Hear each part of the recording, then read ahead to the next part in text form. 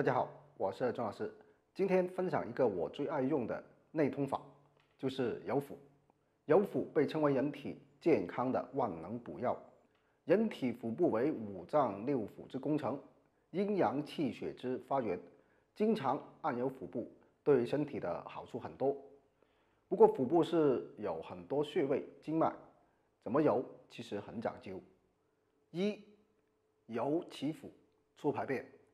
揉脐腹时，两掌相叠，以肚脐为中心，做顺时针按揉，速度要柔缓，用力要均匀。然后我们以肚脐为中心，逐步扩大到整个腹部，然后顺着肚脐为中心又揉回到肚脐，如此反复揉按，一直做5分钟。在揉腹期间出现腹内温热感、饥饿感，或有便意及肠鸣、排气，均属正常现象，不必过于担心。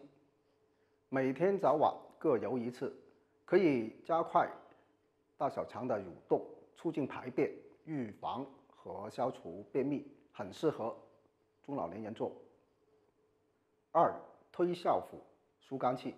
推笑腹时，两掌从两肋乳根处开始，从上往下推向小腹以及两肋，掌根用力，反复推磨，一直推5分钟。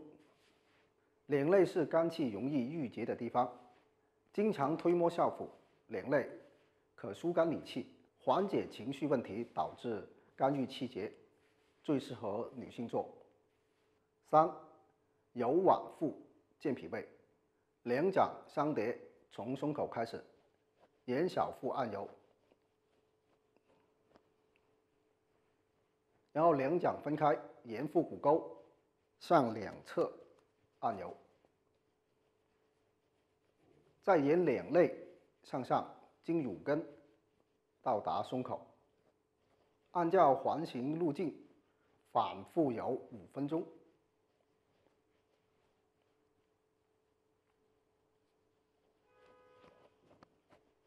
按摩到重点穴位时，可以侧重按一下，特别是中脘穴。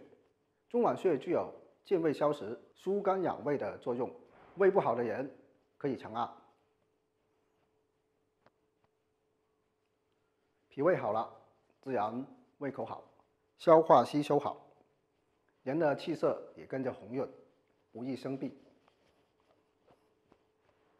揉腹的好处虽然很多，有些情况下是不建议揉腹的。过饥和过饱的状态下，女性妊娠期间腹部有疾病的情况下，都是不建议揉腹的。好，今天的视频先到这里，感谢大家支持，谢谢大家。